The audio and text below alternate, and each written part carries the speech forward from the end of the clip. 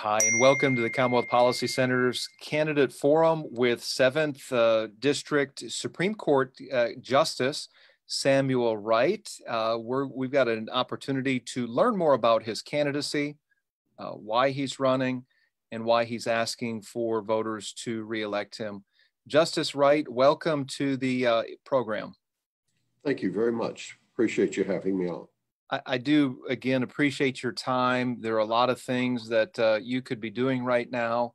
But as I mentioned, this is an opportunity to let voters know more about your candidacy, your background, and why you are running again. So if you could tell the voters a little bit about yourself. Okay. Was born and raised in Letcher County, Kentucky, a small community called Thornton. My father was a probation and parole officer for 42 years. My mother ran a small country store, and we lived in the back of the store, in a small apartment in the back of the store is where I grew up. Grew up working in the store, and then when I then went to Hazard Community College after graduating from high school, and got my associate's degree, and then went on down to the University of Kentucky where I got my bachelor's degree, and then stayed on and went to the University of Kentucky's College of Law and got my judicial doctorate. During summers while in college, I worked at a coal tipple, helped pave a way through school, and it gave me a lot of insight into the industries that are in my region and the type of work and its impact, both from the company's point of view and from the workers. I think it's been very valuable. And then after I graduated, I joined the law firm of Cook and Wright. Returned to the mountains where I always wanted to live and work. Worked there, and then I broke off and formed my own law firm in 89. Then in 1992, I was elected district judge. 1993, I was elected circuit judge for 4 consecutive terms. And then in 2015, I ran for and was elected to the Supreme Court of Kentucky. Very good, very good. So you do have several years of experience on the bench before you came to the state Supreme Court.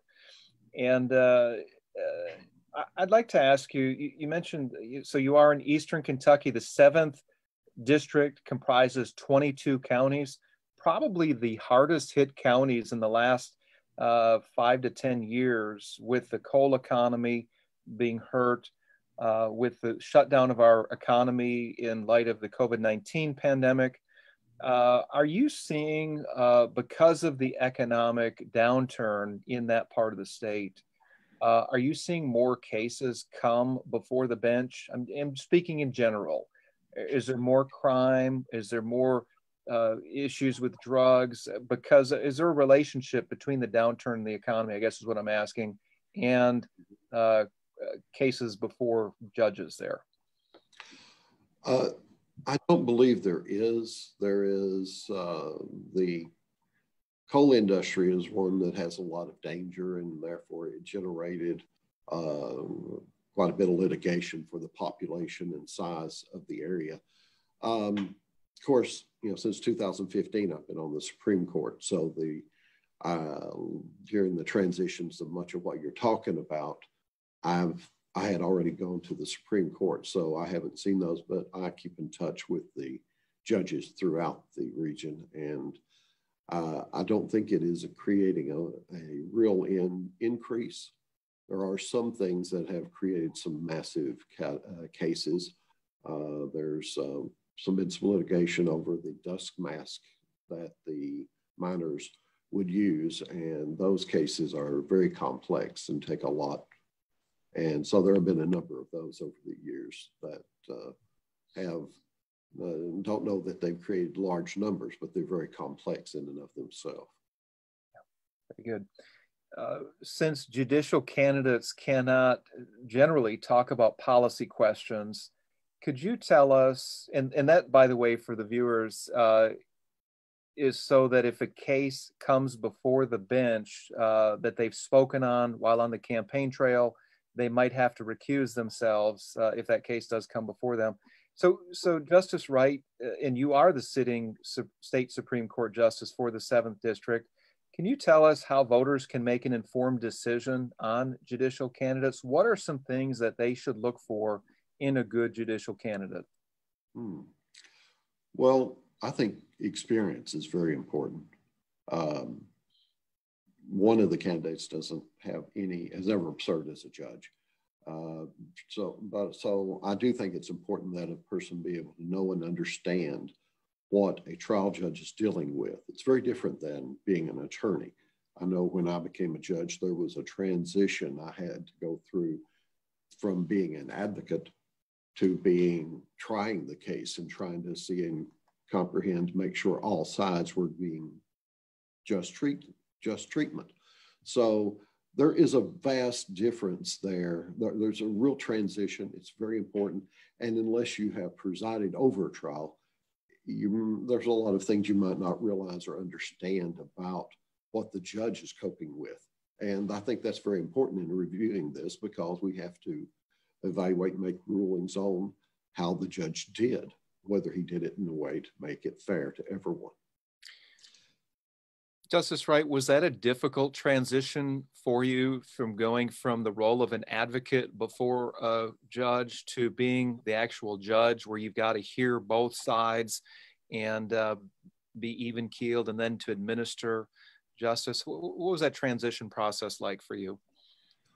Well, no, I really feel that it really suited my temperament. It was something I enjoyed. And when I took over the Letcher Circuit Court, the prior year, the person training on the docket management, how to manage your cases, was doing a presentation and had one of the computer fan fold. If you remember the old big wide sheets with the alternating green and white lines and case per line.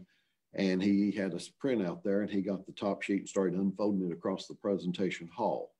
And he wasn't able to get it unfolded or even close to it, and said, I don't know who has Letcher County, but you have the worst mess in the state. So that's what I stepped into when I took over. The average age of the cases at the time was 5.5 years. Oh boy. And so I took a lot of work and dedication to trying to straighten it up. And I did. It became one of the most efficient courts in the state. But as far as the transition in temperament, I think it does very much suit my temperament to be a judge. I have loved my years on the bench. I think they have been very rewarding. The biggest problem I had was, for several years, it was very difficult not to step down when an attorney I saw doing something I didn't think they were approaching the right way, and not say, do it this way. Instead, so sometimes it got frustrating when they were not getting or making their point well, or getting the evidence in properly, and you can't step out and do it for them, but sometimes it gets frustrating. So tell us a little bit more about that. Temperament obviously is very, very important to a good judge, a fair-minded judge. Can you give us some insight as to how you maintain temperament? If you're seeing something, an attorney not presenting the evidence in the correct way, or you're seeing something frustrating, give us some insight as to how you keep an even keel, keep that proper temperament. Well, the greatest concern I always had was I wanted to see a just result coming out of my court. So if an attorney messed up, then their client suffered, when it wasn't the client's fault. So I would bring them outside the presence of the jury. I would go to chambers for a hearing, and in ruling on it, I would explain at great length so that they should pick up and understand what they needed to be doing. But when you make your ruling by explaining at length, you bring a lot more, and you can, illuminate for them what they need to do, how they should be conducting themselves, what needs to happen there in the courtroom. want to move on to some of the rules that judicial candidates have. We just mentioned one. Generally, they should not speak specifically to policy questions, whether you're, where you are on the life issue or other specific issues. I understand you're supposed to refrain from that. You're also not supposed to talk about political affiliation. Is that correct? You're registered. It's a nonpartisan race, and that's correct. Generally, there has been cases coming down in the recent years where it said that you can do that, but it's a nonpartisan race.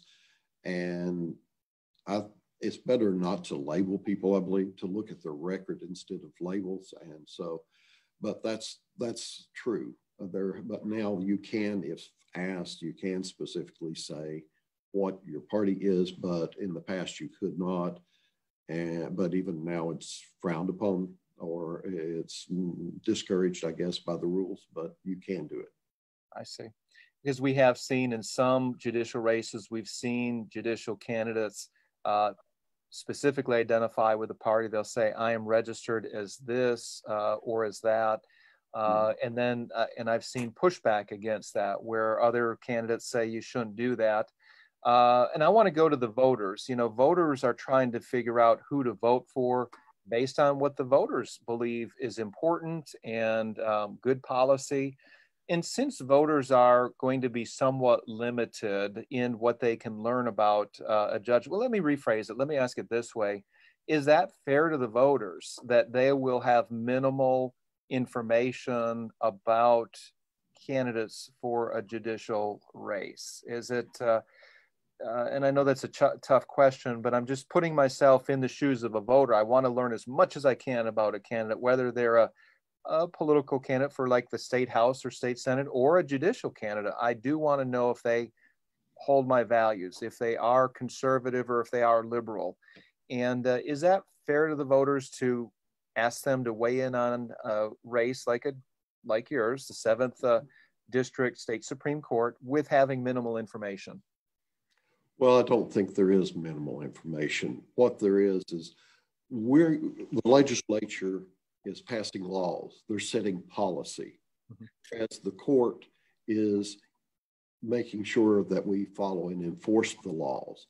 Yeah. And by doing that, we're not setting policy on it. And if you have a question about how someone does that, generally you can look at their record, where they've stood, how they've conducted themselves. So in terms of what you're looking at as a judge, I don't feel it is minimal information. It is, there's a lot that can be picked up from past cases. And although we can't say how we would rule on a particular issue in the future, because we would then be prejudging something without benefit of the argument of both sides and the intense scrutiny that we do of the issue.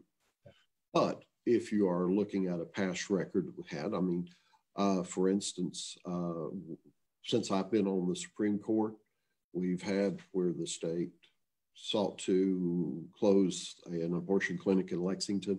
That came before us, and there was an injunction being sought to prevent that from happening, and we ruled that the state could do that. So I can't go and say how I will do on any other issue, but I can point to my record. Yeah. And the Kentucky Right to Life has recommended me based on an interview and those type of things. Also, you got, well, in most areas, there are some things that you can look at in that regard, how they handle it, what they do.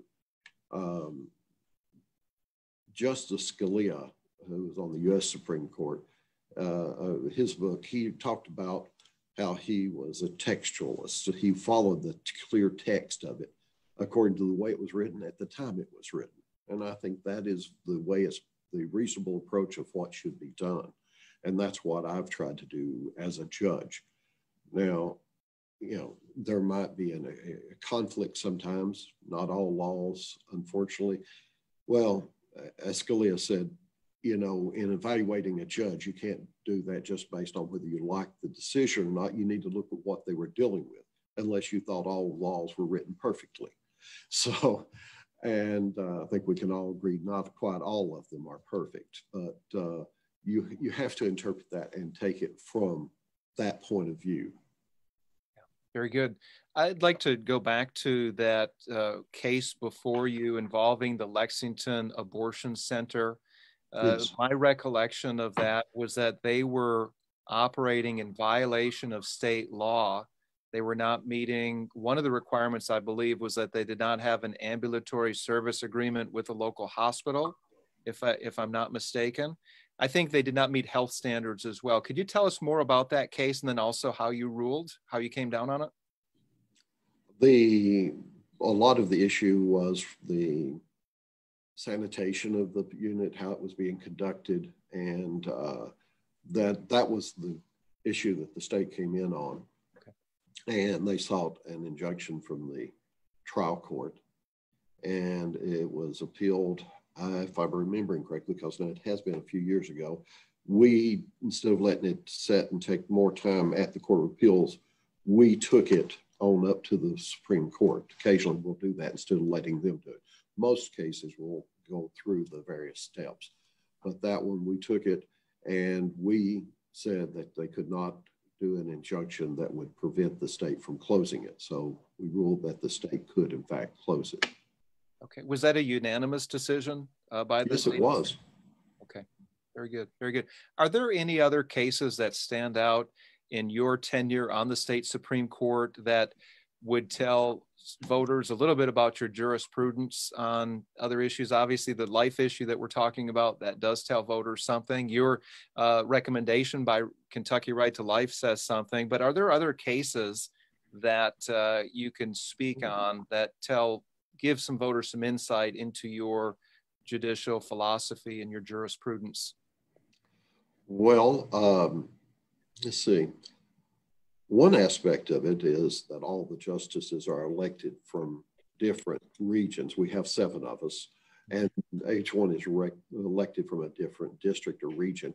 And in my opinion, keeping that in place and kind of defining by the areas and understanding is very important. To illustrate that, because that sounds very vague, is we had a case in which the police had arrested a man and he was able to steal the police car and escape.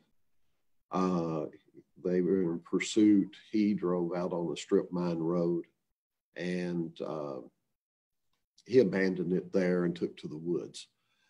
And the opinion as written at first by the majority said that that wasn't theft of this police car, and because it was left in a road here for them to find, and that so they didn't intend to permanently deprive the police of it.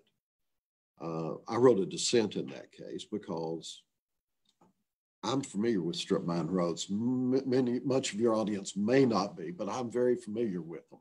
I've had murder victims hidden and left on strip mine roads. I've had them take equipment and strip it, and huge mining equipment, and leave it there and do it.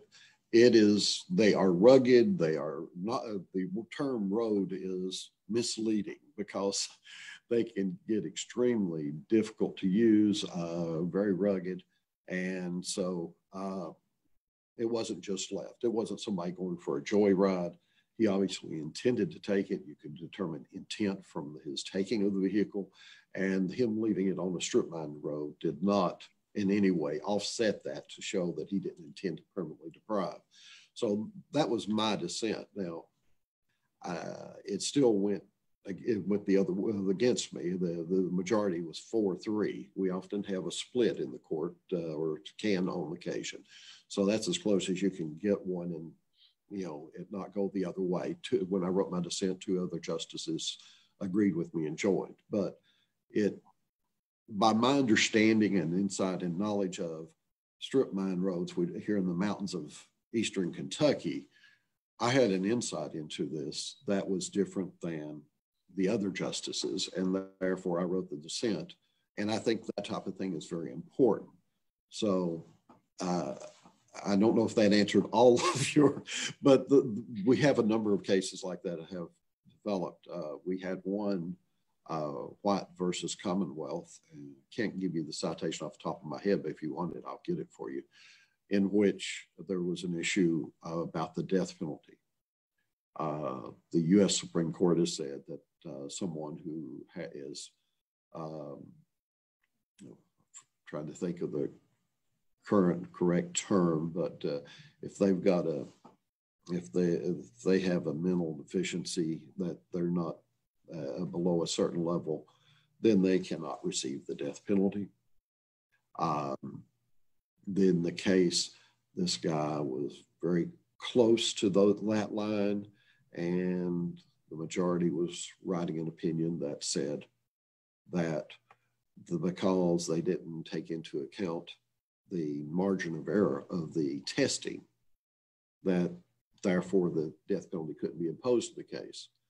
What I wrote was, and that the death penalty law in that regard was incorrect and couldn't be utilized. What I wrote was that each element has to be proven beyond a reasonable doubt. So whether the margin of error of the testing was something the judge could and should take into consideration, therefore it did not negate or throw out and cause that portion of our death penalty statute to be invalid. So, what is the status of Kentucky's death penalty right now? I understand. Are we still under a moratorium on executions in Kentucky? No, we haven't been for a long time. But my understanding is, and this is outside the control of the courts, or what we deal with, is that there is a problem about getting the chemicals or drugs to administer it with. And so there's not been one done since 2000 and maybe 8, somewhere's in that neighborhood. I can't remember exactly, but that was the last time one actually was executed because of the difficulties of getting the proper equipment, drugs, etc. Would you say, is that one of the toughest issues that a judge would deal with, a death penalty case, when you're talking about the state taking the life of, even if it's a convicted criminal? Is that one of the toughest issues? Certainly. When I was a new judge to the circuit bench, there was one of the circuit judges who had a death penalty case. And he did impose the death penalty because he felt it was his duty. But after he did that, he stepped down. He left the bench because he didn't want to have to deal with that ever again. It's obviously it is a very difficult decision to make. Yeah, very good. In the previous comment, we talked about law enforcement and a case that came before the state Supreme Court regarding a stolen police vehicle. Of course, law enforcement is in the national conversation right now. The city of Minneapolis City Council recently voted to defund their police department, whatever that means. What are your thoughts, if you're able to share your thoughts on the police? And let me ask it to you this way: how important are the police to any community? Okay. The circumstances that are evolving in the protest and what they might do, I think I'm somewhat limited in that regard, because they're a protest. There are liable to be cases that come before us. But in terms of how important they are, they're vital. They're totally vital. As I said, I've got 2 of my ancestors who were deputy U.S. Marshals who died in the line of duty and are on the memorial wall in Washington, D.C. Just 2 or 3 years ago, I had the privilege of going up there. It's very moving to see that. My father, as I told you earlier, was a probation and parole officer for 42 years. When they formed the Fraternal Order of Police chapter in Letcher County, I was a charter member. I signed the original charter. When I ran for the Supreme Court in 2015, I was endorsed by the Commonwealth Attorneys Association only two candidates in history have ever been endorsed by them. And I was endorsed by the Letcher County Fraternal Order of Police. I was endorsed by the Pike County Fraternal Order of Police. I was endorsed by the Boyd County Fraternal Order of Police. It's something I've dealt with. I've seen the officers. I've seen what they do. I've seen the cases come through my court for many years. So it's, they are vital. And, you know, we need to have our best there. They need to be compensated in accordance with the type of job they are required to do, because it's very demanding. We want the best, and we need to take care of the best. Very good. Justice Wright, we've got just a few minutes until we need to close. I'd like us to look at the U.S. Supreme Court. There is a range of judicial philosophy represented on that court. I'm wondering if you could answer who you would most align with as far as jurisprudence, judicial philosophy. On one hand, you have somebody, you mentioned Anthony Scalia, so let's go with him. Of course, he passed away a few years ago, but you got a Anthony Scalia on the court, and then you have on the other side of the spectrum, a Ruth Bader Ginsburg. Do you identify with either one of those, or maybe another Supreme Court member? Well, I raised Scalia and spoke of him because I've read his book. I've listened to him speak at events, and as well as reading opinions that he's written. And I probably wouldn't always vote exactly the same way he does, because everybody has different thoughts. But for the most part, I agree with his approach, and that is that taking the common sense, reasonable meaning of the law as it's written, from the time period it was written, is the appropriate way to approach it. And that's what we should do and how we interpret it. You go by the clear, common sense, reasonable text of the law. And we enforce that. Of course, you know, we have to, I took an oath to uphold the Constitution of the United States and the Constitution of this Commonwealth. And that's a sacred oath. It's a very important thing to me. And so, you know, I follow it. That means I follow all the rights in the Constitution, whether it be the freedoms of speech or Second Amendment's right to bear arms, which has been an issue. But that's an oath I took. It means a lot to me, and it's a sacred oath, and I follow it. Very good. You use the word contextualist approach to the Constitution. I've heard other terms. I think they're synonymous, but correct me if I'm wrong. An originalist approach or a strict constructionist approach. That's one view of the Constitution. Is that correct? Are those synonymous terms? I'm not sure. You know, different people, different words have a different degree of meaning, but the text is what I'm looking at, and I follow the text of it. And if there's an ambiguity about it, I follow the text as written when it was written. My last opponent in 2015 was Janet Stumpo. And one of the things that I brought out was one of her opinions, where she had written about a case that involved a man who had found a couple out on a date, and it was the birthday of one of them. And he murdered the man, he raped the woman, he owned the body of her boyfriend, he hauled her to the lake that she thought she was going to. Finally, she dashed away. She got away. And in interpreting that case, my opponent then, she wrote that the death penalty wasn't appropriate considering the changing moral attitudes of the time. Well, the law's the law.